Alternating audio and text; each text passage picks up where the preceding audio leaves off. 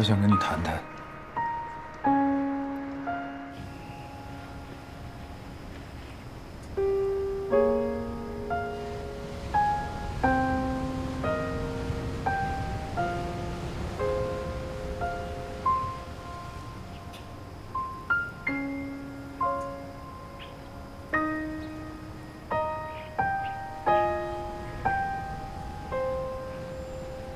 你真的怀了我的孩子？这件事情，你应该最有发言权啊！你不相信我？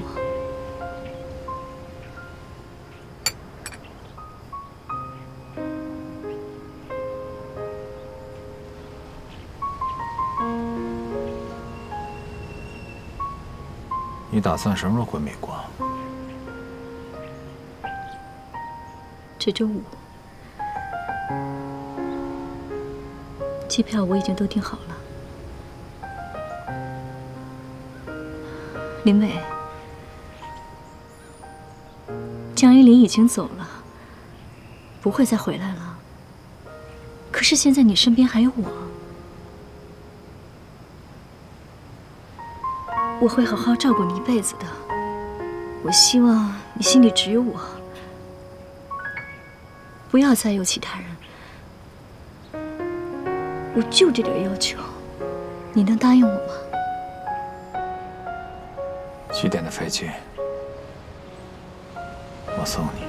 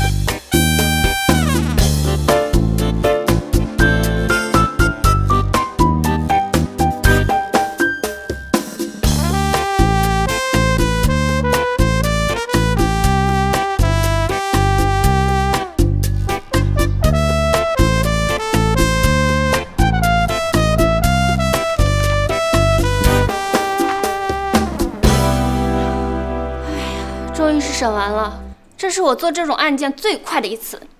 不过为了一凡姐跟宇明哥，值了。谁说的？必须得让一凡请我们吃一顿大餐。必须请。从这些材料来看，法律方面没有问题。难道曹广志说的都是真的？也不知道我姐那儿怎么样了。怎么样？有问题吗？ 从报表和这些资料上来看，的确看不出任何问题。但是就像你说的，总觉得有点儿……不值1500万，是吧？嗯。我也觉得挺奇怪的。你说这美国联投他也不傻，他为什么要以高于实际估价的价格来购买聚财呢？而且我还得到消息，他们明天就签合同。我总觉得这里有蹊跷。哎，你都觉得蹊跷了，那这事儿是不是就不能干啊？1000多万可不是小数，咱们是不是得把这个顾虑告诉一凡和宇明啊？可是现在咱也没有真凭实据，就是猜测。我就怕我说多了吧，影响宇明自己判断。可是他明天就要给曹广志答复了，时间很紧啊。没事儿，先干吧。做事儿一定会有风险的，这要前怕狼后怕虎，那就什么都不做了。船到桥头自然直。再说，实在不行，还有我呢。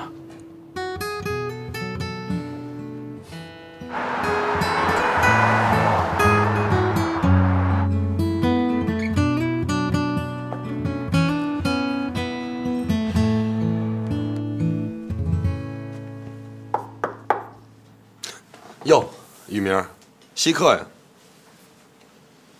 来，坐。咱们就开门见山吧。我相信你也知道我今天来的目的，1700万，这是我收聚财最后的底线。1700万，你就那么想收购聚财？这也算是我跟聚财的缘分吧。好，看在咱们在一块战斗过的份上，我答应你，我下午就去那家公司谈终止并购合同的事儿，把聚财让给你。如果一切顺利的话，2天之内我就办理好一切交接事宜，你就是聚财的老大，这把椅子就是你的了。王玉明，你终于把我打败了。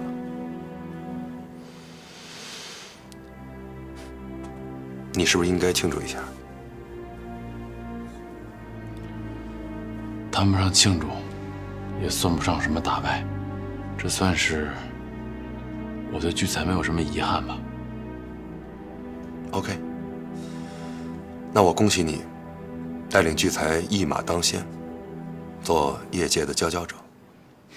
谢谢。不过我还要提醒你，老板有时候也不是那么好当的。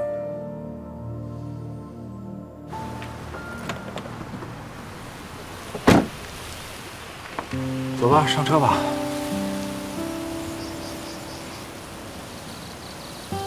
谢谢你来送我。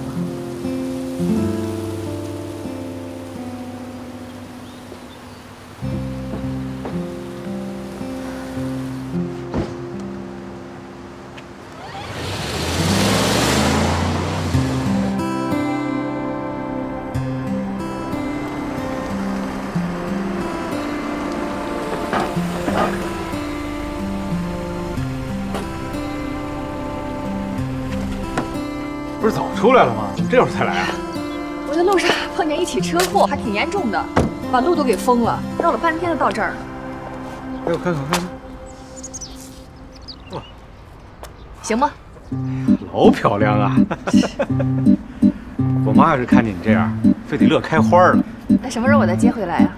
别提了，这2天一听说这事儿吧，一激动就没睡着觉。上医院一检查呢，各项指标都偏高，人医生不让他坐飞机。这2天正着急呢。那怎么办啊？没事儿，咱们登记完了，明儿咱就飞过去看他去。怎么什么事儿让你一说都那么简单？这有什么不简单的？来吧，只要进了这门，咱就大功告成了，其他都不算事儿。喂，我就是。走啊。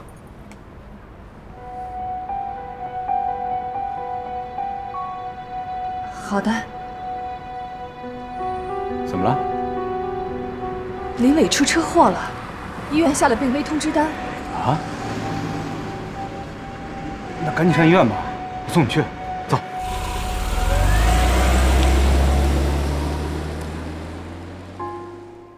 患者目前已经脱离了生命危险，不过剧烈的撞击导致他双腿粉碎性骨折。虽然我们已经尽全力保住了他的双腿，但是恢复还是需要比较长的时间。具体时间现在还无法估计，只能等待进一步检查结果出来以后才能得出结论。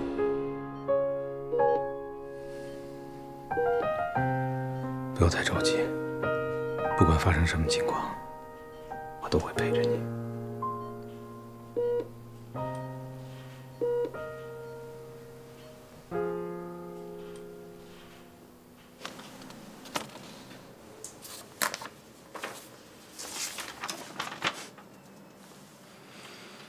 恭喜你，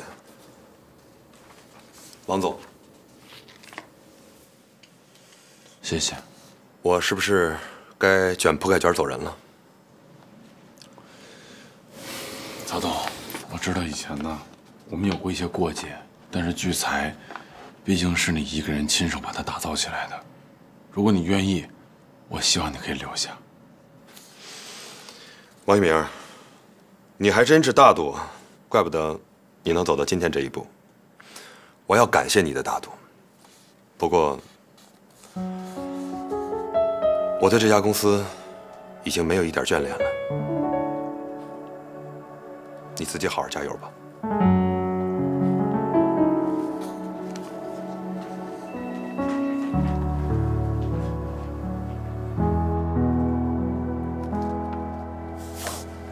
康总，你好，你好，你好，你好，请坐，请坐，请坐。李总，您亲自找我来，有什么事儿吗？康总啊，这个项目啊，对我们集团非常非常的重要，时间很紧呐。之前呢，我一直想找一家公司帮我们完成这个项目，可他们不敢接呀。康总，你有魄力啊，答应我1个月内完成任务，否则3倍赔偿。今天一见到你，果然年轻有为呀，这一下我就更有信心了。这份合同章我也盖过了，就差你替公司签字了。李总，1个月3倍赔偿。康总，你不知道？你不会在这个时候掉链子吧？不是，李总，等我看一下合同啊。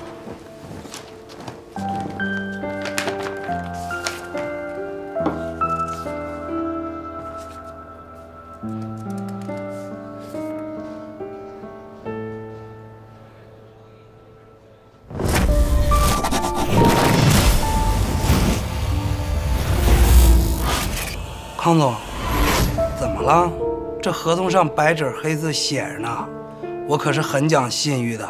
如果完成了，钱亏不了你们；如果违约，我也是很有办法的。李总，您说什么呢？我既然立了军令状，我保证完成任务。这就对了吗？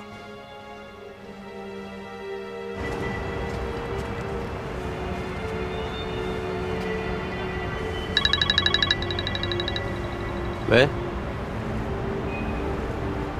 什么？曹广志背着我把聚餐卖给王宇明了？他什么意思啊？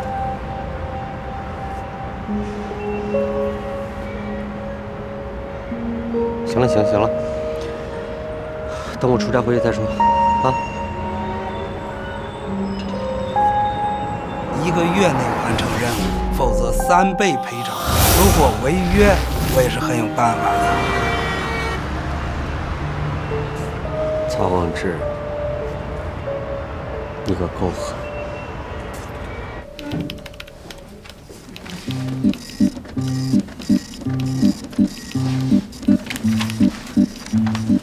哥，哎，那个这是咱们王总。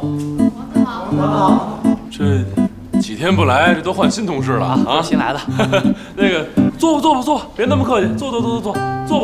啊。哥，啊，曹总都跟我说了，以前的事儿啊，算我目光短浅，真的对不住啊。这事儿不能自责啊！你走的时候我跟你说什么来着？我说我等你回来，是不是？有一天你回来了，就是我宇凡科技的技术总监。我这话我一定给你兑现。等这手续啊交接完了，你就是聚财科技技术部的总监。谢谢哥。哦，那个康总出去跑项目了，还没回来呢。哦，这么着，各位，我今天做个主啊，给各位呢放1天假，我们先去吃个饭，算是互相啊先熟悉一下、认识一下，好不好？好。行了，收拾东西，我等你们啊！哎。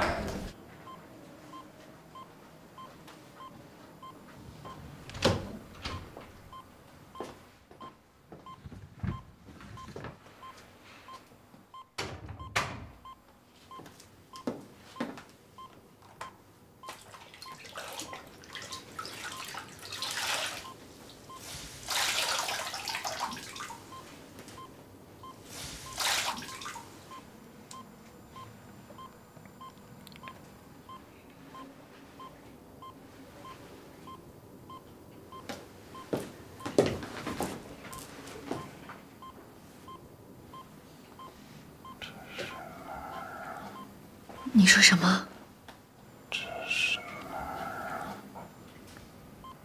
这是医院。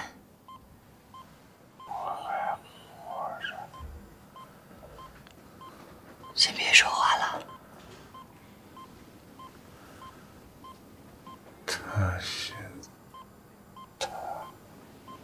你是说秦山吧？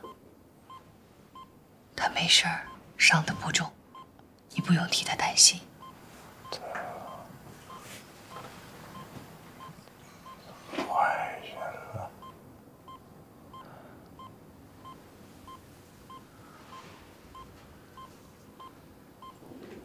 我在你包里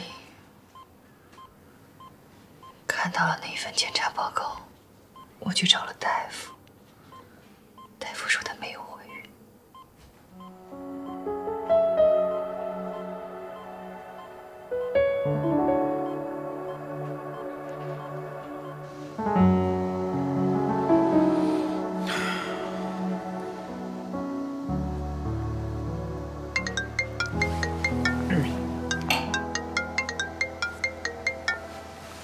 喂，小赵。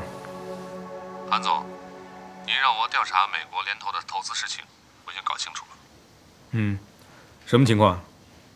跟您推测的基本一样，这是美国联投故意抛出的烟雾弹，目的就是让 UVC 的人误以为他们要收购聚财，然后错误的用高价收购聚财，从而达到打击竞争对手的目的。没想到 UVC 的人真的中招了。不过我又听说 UVC 先期先投了1200万。可为什么最后变成了1700万收购下来的？行，我知道了。怎么样？哎，公司收购的手续都完成了吧？那你应该高兴啊。是，原本是应该高兴的，可不知道为什么呀，有点伤感。就说这以前跟曹广志，还有这康岩一起开公司，共同吃了那么多苦，流了那么多泪。到现在呢，兄弟反目成仇，亲情不在了。你就说这康岩吧，以前呢，我管他爸，还叫干爹呢，现在弄成这样，就觉着难过多一点。算了啊，都过去的事儿了啊，一起面对美好的未来。不过这次收购啊，你是功不可没，以前怎么没看出来呀？你在经营这方面那么有天赋。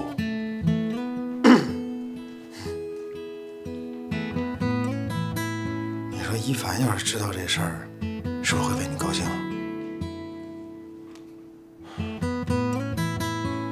你想一想，一凡就是千错万错，但是他一没背叛你，二跟你父母关系很好，三人家里人也不错，不就是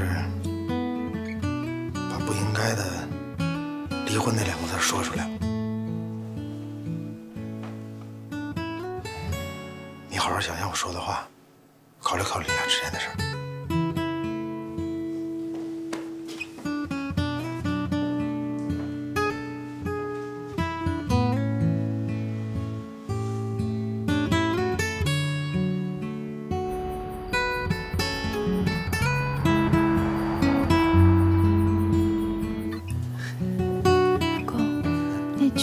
真被你们收回来了？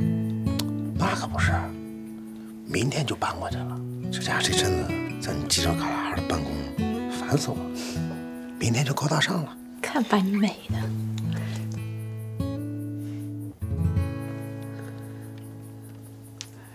老婆，最近一直忙公司的事儿，辛苦你了。我不辛苦，老公你才辛苦呢。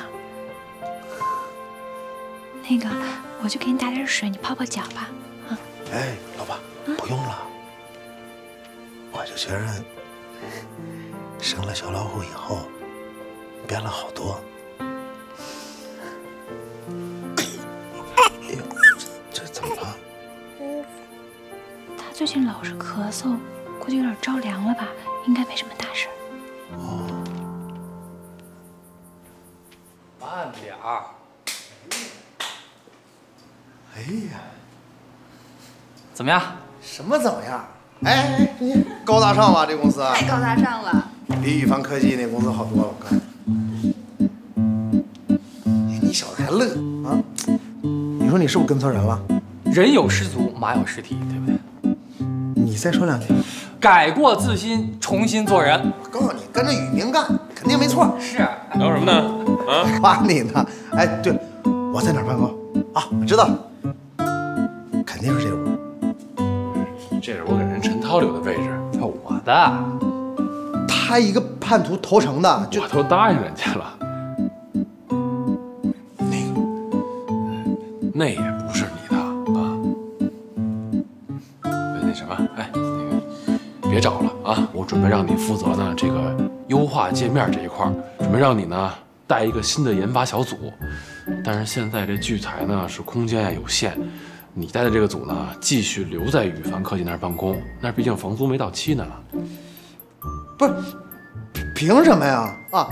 大家一起喝汤的时候，我跟着喝汤。现在有肉了，你们吃肉还让我喝汤？你看，你跟小丫这关系，你是我妹夫是吧？这决定有什么问题吗？不，我是你妹夫，我也得吃肉，不能光喝汤啊。没说不让你吃肉，你可以来呀，是吧？接个电话。喂，Mr. Cool。便宜你。What? Okay. Wait for minutes. 这你屋啊？走，我看看，参观一下。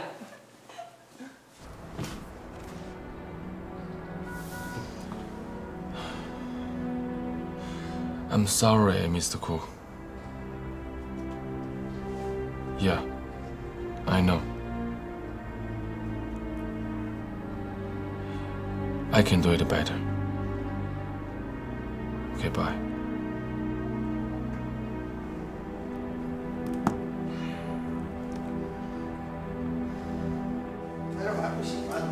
小宝，陈涛，来一下。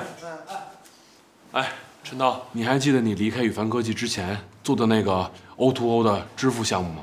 哦，记得。怎么了？宇凡科技呢，就是凭借这个项目，才拿到现在的风头的，所以我们呢才能够走到今天。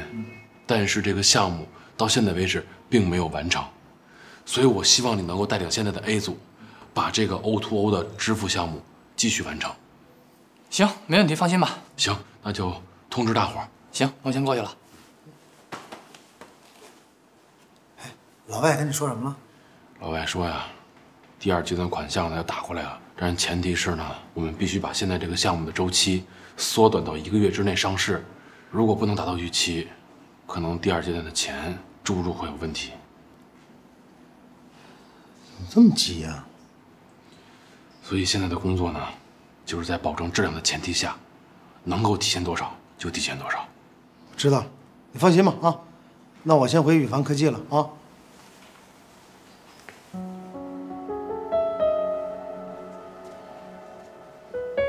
好久不见。没想到咱们又见面了。你成我老板，王一鸣，你很厉害。看来你什么都知道了。是，我都知道了。你现在是不是很得意？我知道，我在聚财也待不了多久了。你错了，康爷。那个办公室是你的，不管是过去、现在还是将来，它都不会变。我不希望我跟你的关系永远是这种形同陌路。不管你以前是怎么对我的，但是在我心里，你永远都是我兄弟。我希望你可以留在聚财。如果我要是说不，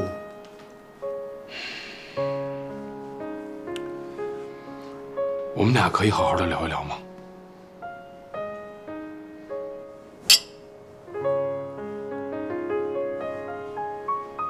康言，父亲曾经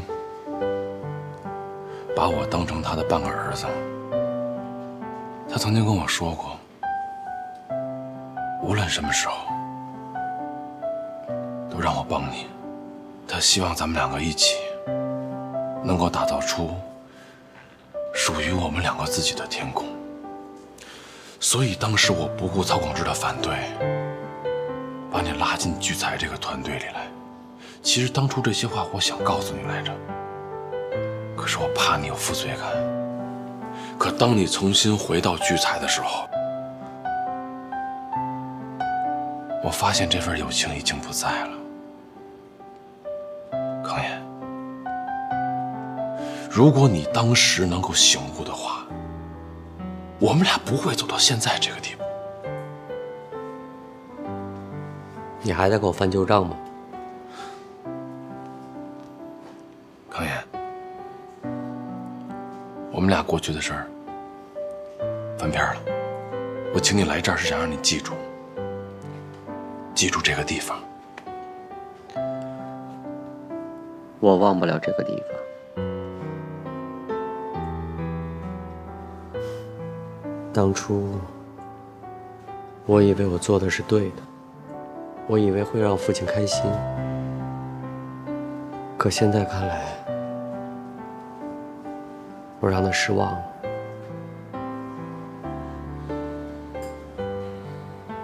雨明啊，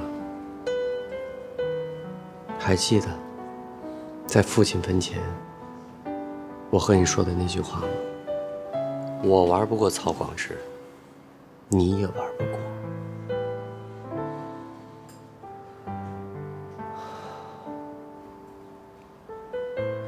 有件事儿，我必须要告诉你。曹广志让我签了一份合同，我信任他，我签了。可现在看来，那是一个不可能完成的任务。如果1个月之内完成不了的话，我自己要赔500万，而聚财要赔6000万。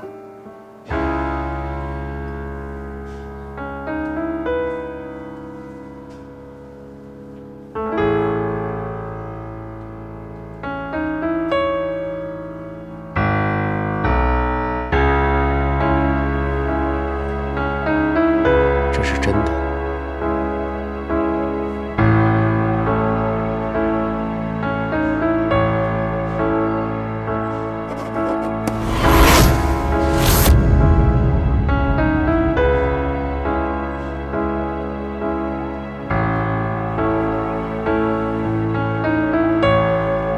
这把椅子就是你的，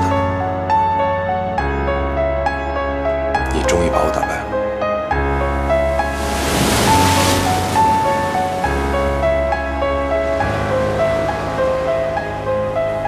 我还要提醒你，老板有时候也不是那么好当。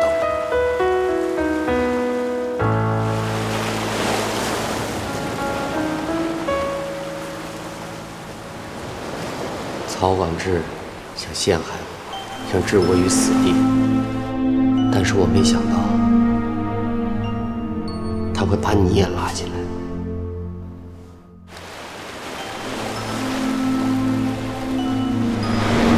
现在看来，那是一个不可能完成的任务。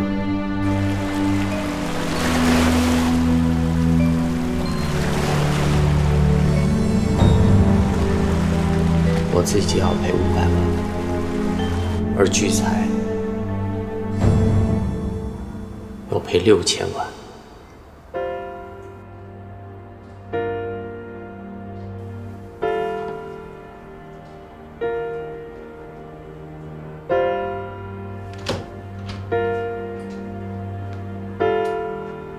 明儿，我知道我错了。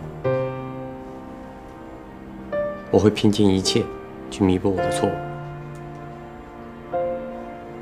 我们还能不能像过去，像兄弟一样，一起共度难关？我们一起一马当先。你能原谅我吗？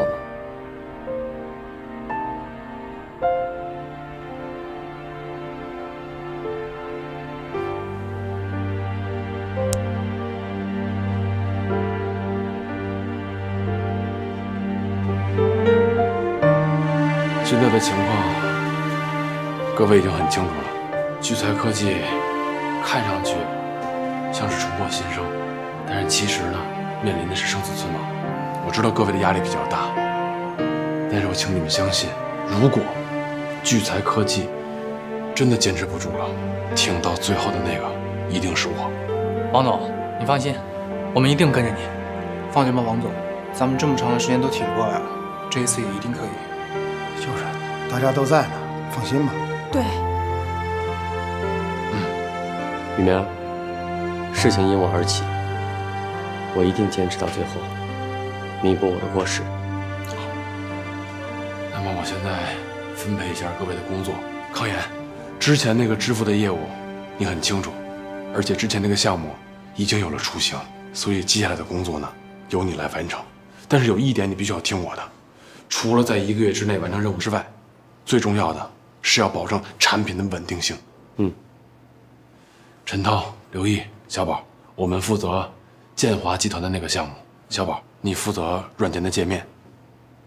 陈涛负责主程序。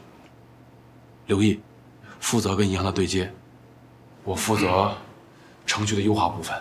从现在开始，我要求你们带领各自的研发团队，24小时轮流加班，务必在1个月之内完成任务。明白。明白。还有各位，聚财的生死存亡，就拜托各位了。你不能什么都不吃，怎么样都得吃点儿。拜。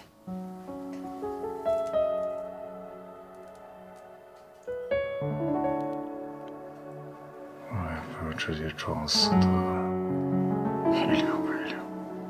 能不说这样的话吗？来，你烦不烦呐？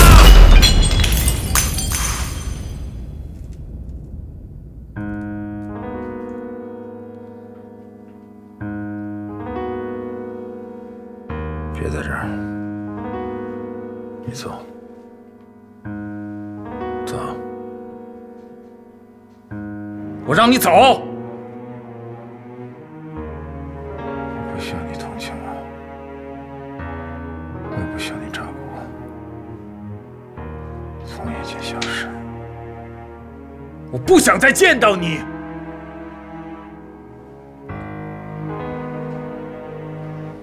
你能冷静点吗？能不说这些气话吗？虚话，说的都是事实。我就是个混蛋，我是个混蛋，放弃了你跟孩子，放弃了家。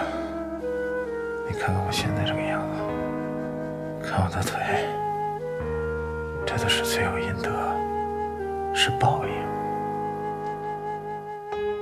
我活该。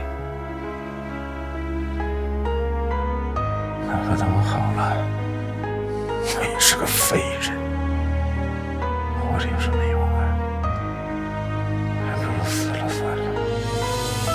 你让我去死！好，你去死！你现在就去死吧！就算你不顾及任何人，你有没有想到过你儿子？小莫每天都在想你，做梦都能叫出你的名字。看到别人一家3口在一起，从他的眼睛里，我能看到羡慕和难过。就算是我们离婚了，但他毕竟还能见到你，还可以得到你的爱。但如果你要死了呢？你有想过小莫会怎么样吗？你忍心看着他小小年纪就会体会什么是悲伤吗？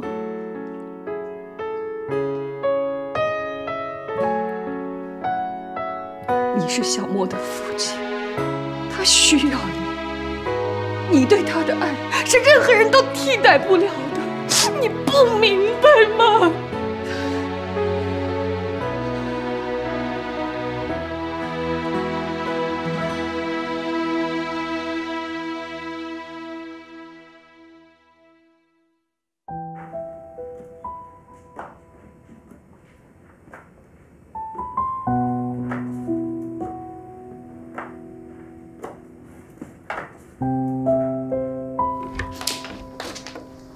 我作业写完了。真乖。妈，你怎么了？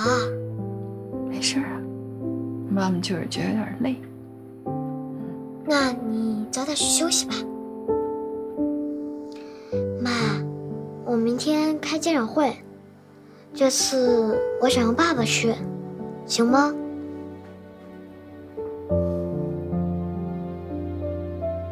妈，你怎么了呀？你跟爸爸说好吗？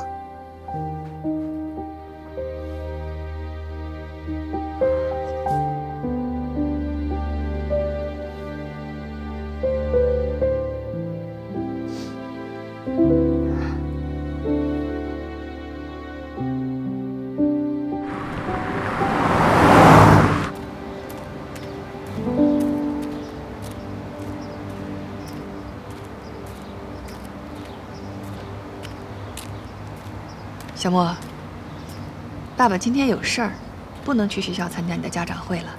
你看，韩叔叔来了，咱们让韩叔叔替爸爸去，行吗？不好，我想要爸爸去。小莫，爸爸今天有事儿，实在是去不了。今儿韩叔先替一次啊，下回我跟爸爸说，让他甭管有什么事儿，请假也得去，好吧？那韩叔叔，你一定要告诉我爸啊，一定啊！放心，放心，一定。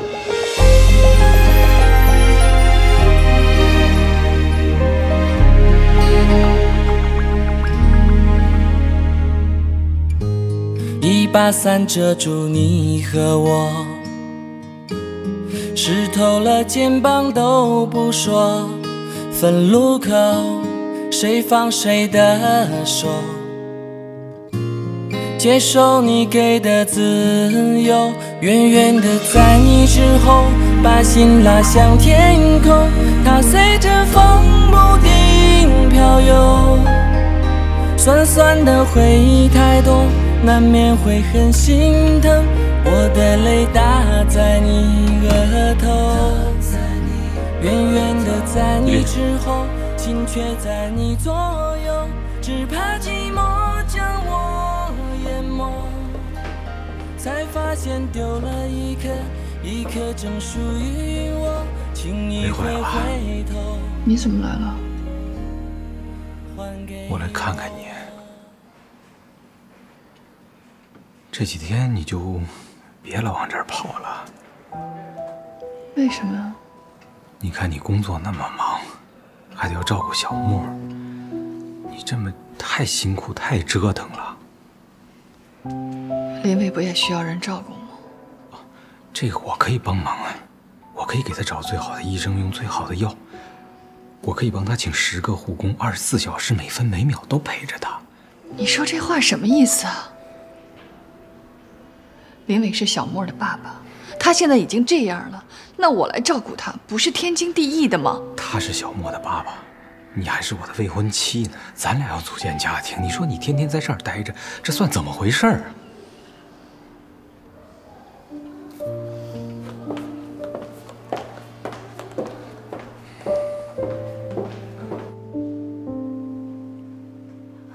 怎么了，江律师？这王宇明不都收回聚财了吗？怎么还哭丧个脸？觉得有点害怕，也不知道他什么时候能原谅我。要我说，你就应该告诉他，他要是知道收回聚财你在背后出了那么大力，肯定就心软了。这种事不能说，反正我就觉得我在一条黑道上越走越远，对收回他的心越来越没信心了。要我说，这冰冻3尺非一日之寒，你要想破冰吧，还得需要些时日。不过你放心，我觉得你俩这冰快破了。哎，要不我俩替你去说？别，你俩千万别干这事儿啊！没事儿，就算像现在这样一直带在他背后帮他也挺好的，就这么陪着他，陪他找到他新的另一半儿。我也算得到安慰了。哎呦，你俩别在我旁边唉声叹气了。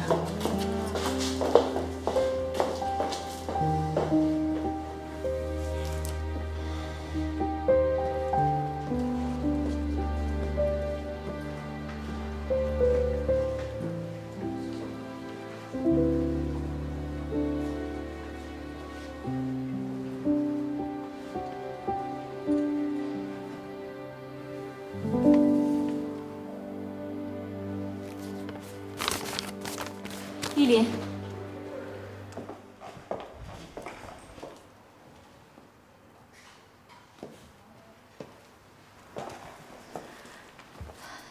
林伟他怎么样了？你跟林伟怎么会走到这一步？